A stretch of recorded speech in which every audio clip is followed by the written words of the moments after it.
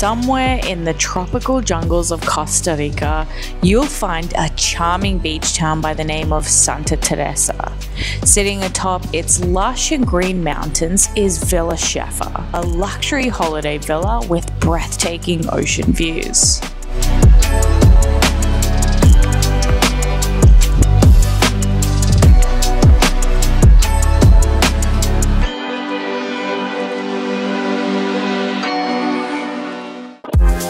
What's up guys, welcome to another international property tour.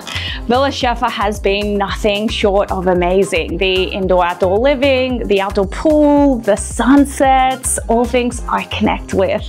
But it's not just a luxury villa, it's an experience. There's a personal concierge service that attends to every need that you possibly can have, whether it's booking a restaurant or an activity like fishing, ATVing, horseback riding, you name it. There's daily housekeeping that comes in and makes sure that the property is in pristine condition. You get fresh towels every day. There's a gardener that attends to all the landscaping, makes sure that the pool is full and ready for you to dive right in. And as an added bonus, you also get a chef service. So they attend to any kind of dietary requirements that you may have in the case that you don't want to go into town. You just want to stay here, fully utilize the property, which, I mean, once you see it, you'll understand why, and just enjoy your time here, because at the end of the day, it is a vacation. Now, I could keep on rambling, but rather than me keep carrying on, let's go inside and let me show you what I'm talking about.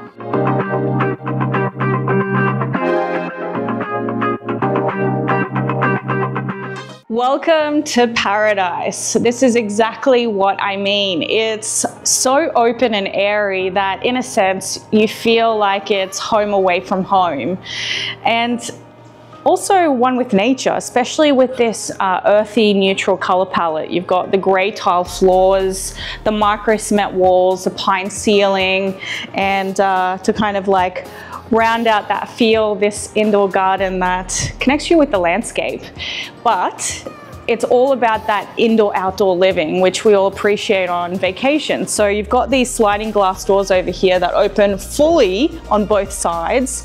So you get fresh air, views on views, landscape, ocean, but we won't cover that just yet. Over here is the kitchen. It's a generous size. You've got everything you need. It's fully equipped. So whether you choose to opt for the chef service or you want to stay in and cook, you've got everything you need, from stainless steel appliances to pots, pans, cutlery, glassware, so forth. I personally wanted to experience the local flavors and restaurants in town, so I didn't use this kitchen too much, but what I did do was grab some bread from the bakery. I brought it back. I toasted it in the oven. I had it with some oil as a midday snack. I really appreciated this espresso machine, which housekeeping keep fully stocked with the pods. It's super smooth. Now, in terms of my diet, I don't recommend this for everyone, but what I choose to do is have a fridge stocked with water, alcohol, grapes and watermelon. And what I also picked up were some, I was gonna say Cuban cigars, some Costa Rican cigars. And the reason why I thought of Cuba was they're actually just as smooth as them. So if you're into that, I would recommend. Now, it's a tropical environment. It's gonna be really hot. You're gonna need a lot of ice, and there's a pantry that actually has 2 more fridges and freezers, so you can have a ton of ice, some more items stocked in there to keep you hydrated. There's a counter space as well as a sink and small appliances for you to use. This is a 3-bedroom villa, so as one would expect, you'd be sharing the space with family or friends, and you're gonna need a place to sit down and eat. And this dining space is perfect for that. You've got plenty of space to seat 10 people. A beautiful straw light fixture to create that ambient at night. Over here is a bookcase. You've got books, you've got games to keep that entertainment going. It's also connected to the outdoor space in a way, because when you keep these sliding doors open, the breeze comes in, you feel really connected. Over here is your lounging area when you want to kick back, maybe watch some TV. There is Wi-Fi and internet throughout the home. Again, you'll probably want to keep everything open, but if you do overheat, some ventilation that the floor offers are ceiling fans throughout, as well as AC throughout the home. Now, personally, I'm from Australia and I love the heat, the humidity. My hair may not enjoy it as much, but that's another story. Now, if you do want to experience the breeze at night, but you don't want to experience the bugs and mosquitoes, there are these sliding nets that do come out and keep you protected. Now, as I mentioned, it's all about that indoor-outdoor living, and with all the eating and drinking, nature will call. And there is a bathroom that offers that indoor-outdoor living as well. So you've got your washlet, your vanity, but what I really love is this shower. It looks like there's nothing above the rainfall shower, but it's actually a glass that protects you from the elements. There's an open window with protective netting, so no bugs or mosquitoes will come in, but you do feel like you're outside when you're in this space. Pebbles surrounding a concrete slab. It's very earthy. Again, you're really connected to nature. So from here, there's a door over here that actually opens onto the front. So you really have two entrances into this home. And over here is your staircase that leads up to the bedroom. As you can see, it's made of concrete with wood runners and railing. So again, keeps you connected to nature. It's very earthy. We're gonna go upstairs and cover the bedrooms now and get back to the best part, which is the outdoor space later. So follow me up.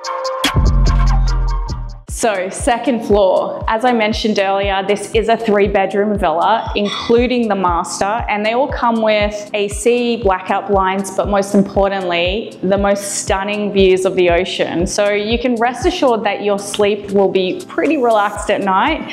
The only choice that you'll have to make is whether you want the blackout blinds down or you want to wake up to the views of the ocean. So personally, I chose the ocean, but that's on you.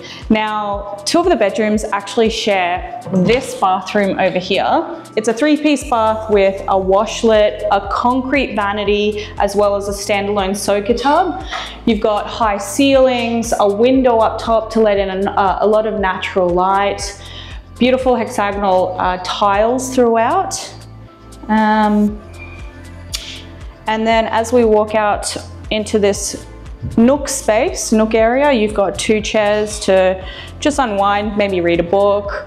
You can open the windows up, let in that breeze. The ceiling fan will help with that extra ventilation, of course. That earthy feel continues here with the micro cement walls. A skylight lets in a ton of natural light with the slatted wood to create that bohemian feel, especially with this straw chandelier up here as well.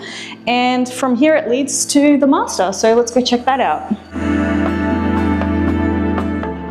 The master is quite spacious, but 2 things stand out. The first of which is the bed being positioned in the center of the room rather than up against the wall, and it's oriented towards the windows.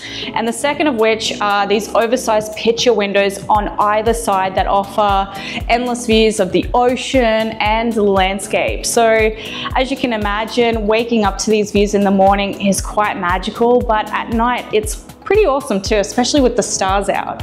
Behind the bed, you've got this workstation. Obviously, work is not recommended on vacation, but sometimes you need to get those things done as well. There's a chase in this corner here for that extra privacy. Maybe you want some alone time from the group gatherings outside. Through these French doors is your 4-piece spa-like ensuite. So you've got concrete his and hers custom vanities, a rainfall shower with windows at the right height so that you can have a view while you have the shower. Maybe you want to have the window open at the same time. feel connected to the outside. Extra high ceilings, you've got a window that lets in a ton of natural light, you've got a washlet, and then through this door is your walk-in closet. So as you can see, plenty of storage options as well as a safe to house your valuables. So as you can imagine, this is the most wanted room in the home. So if you're booking a stay at this villa, make sure you call dibs on this space. Now, as I mentioned earlier, I've left the best for last, which is the tropical outdoor oasis, and I cannot wait to show you, so follow me. Your journey to the outdoor oasis starts here, and this is really where you step into paradise.